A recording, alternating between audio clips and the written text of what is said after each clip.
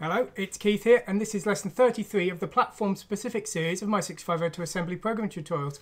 This week we're going to be looking at the PC Engine. We're going to learn how to create hardware sprites and show them onto the screen.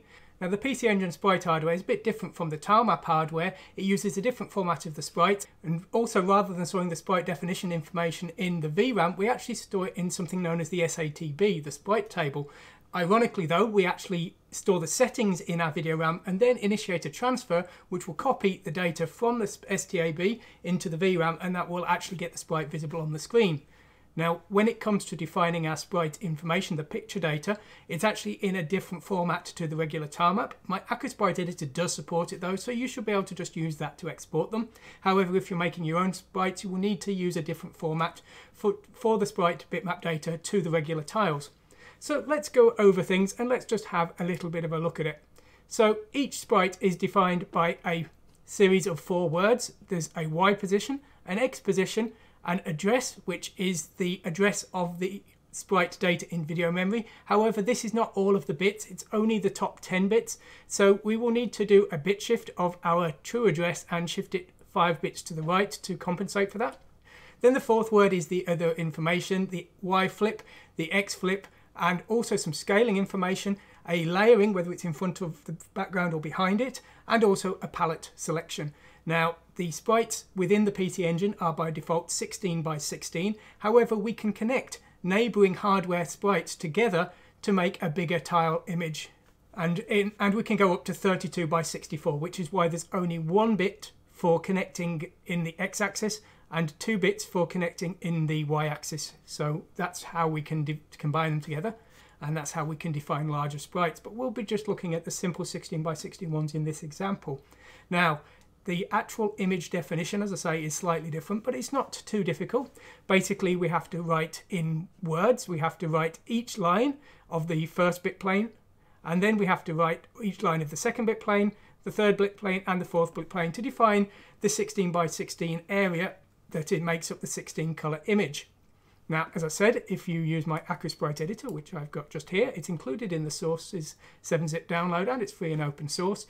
And if you just go to 6502 and PC Engine, you will see that there's a save raw bitmap, which we've used in the past.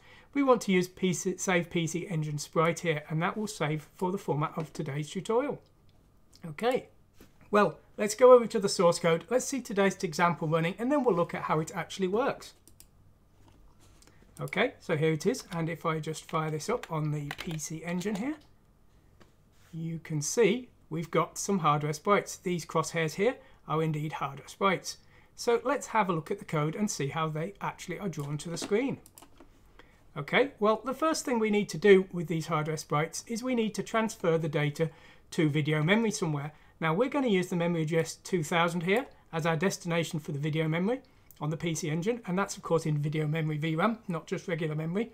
And we're going to use the same function as we used before, the define tiles function, which will transfer the sprite into video memory. Now, although the actual bitmap data is different, the transfer procedure is identical, so we're using the same definition for the transfer that we did with the tilemap example. So if you've missed that, please go back and have a look at that, because we've already covered how to transfer the actual data into VRAM. We're just going to look at the actual sprite table format for this lesson here. Okay, now when it comes to actually using this sprite, getting it onto the screen, our 16 by 16 sprite, the crosshair example that you can see, is just a simple single sprite, and I'm defining a function called setHardwareSprite.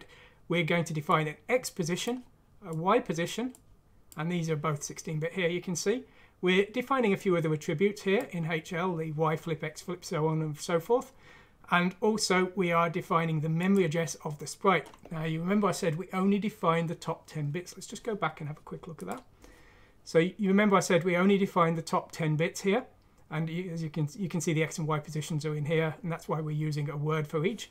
But of course we need to shift that to be the correct format, because we've got our 2000 memory address, which is the true address. We need to bit shift to that to the right 5 times, which is what we're doing here.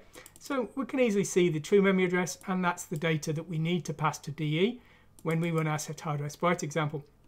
So the first time we run this example, we're using hardware sprite number 0.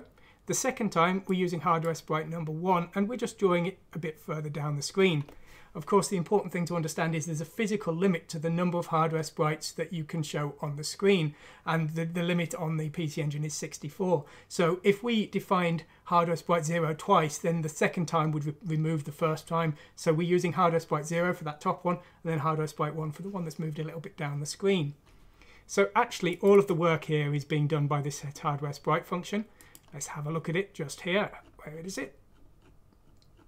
Here it is. So we're going to define in our video memory the definitions of the sprites, and then we're going to transfer that all over to the sprite table, which we can't directly access. So we're going to be using memory address 7F00 as a temporary store, which will build up with the sprite information, and then we'll transfer it all across once we're done. Now there's 4 addresses per sprite. Each address stores a word. So we're effectively going to multiply the sprite number we want to change by 4. And that's what we're doing here. So we're just shifting to the left twice. And then we're selecting the memory address 7F as the top byte, and the bottom byte is the amount we just calculated, which will select the address within the temporary store for the sprite table that we're going to write for this sprite number. And that's what we've done there. Now we're going to need to select data write, because we've just selected the memory address in VRAM we want to write to. Now we're going to write data to that, and that's what we're doing here.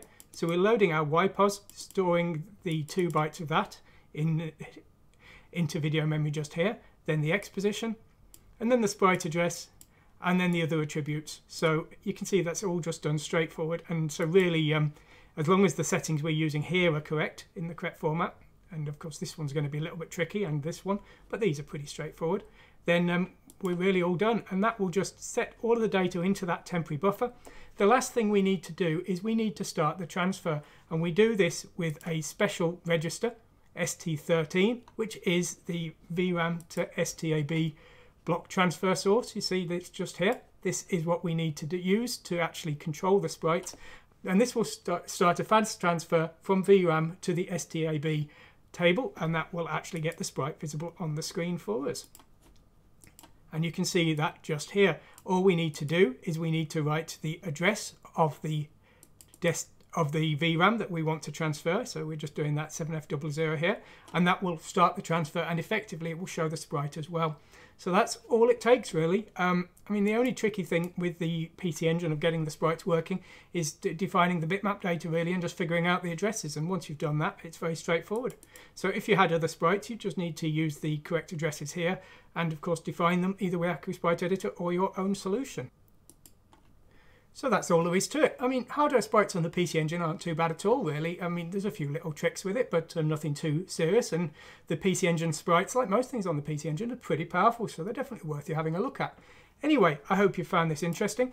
I hope you'll have a go with the PC Engine and have a go with the hardware sprites. If you've come across this and the PC Engine doesn't seem your thing, please take a look around my channel. I've got loads of the tutorials on 6502 systems and other processors as well, so I'm sure there's something you'll like. Anyway, whatever you decide to do, if you want to try the PC Engine, download the sources, they're on my website. But I hope you'll enjoy the PC Engine, and I hope you enjoy programming in general. Anyway, thanks for watching today, and goodbye.